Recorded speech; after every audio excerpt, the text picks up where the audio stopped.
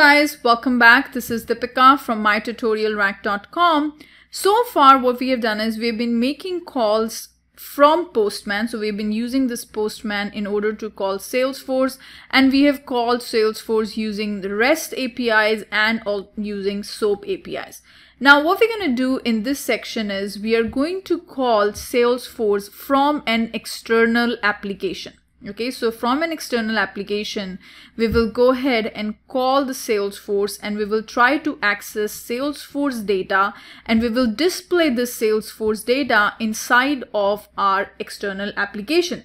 And this external application will be hosted on your local server. So we will be using localhost, and we will deploy this application on the server, on the local server, and from this application we will access Salesforce, and we are going to get the data and we will display that data. So in order to do this, we need to install two things. One is Node.js. This is the server that we are going to host the application on. So this is the Node.js that I will be using. And then second thing would be the Visual Studio Code.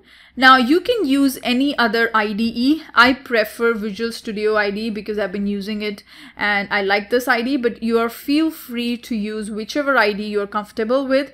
And I have attached a code, so you have to use that code. That is the code for our external application, because we will not be building this external application. We will be making some changes to this external application, and I'll give you a quick overview of what this application will look like. Okay, so from the next tutorial, we will go ahead and work on installing these two softwares, and we will get the code and we will host our external application on our local server. So I'll see you then. Thank you guys.